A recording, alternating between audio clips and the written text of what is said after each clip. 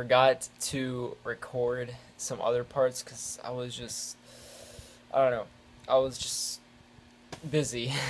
So I don't know. This is my first time kind of doing this thing, so it was very weird for me, and I just totally forgot. But I just went out to eat with a friend to Panda Express.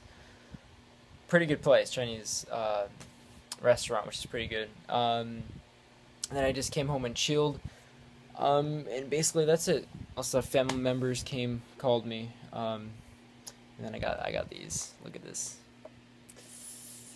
Oh my god, these are amazing. I eat like all of them. I have like two more. I'll probably eat the rest tonight. But that's basically all. I did get some clothes.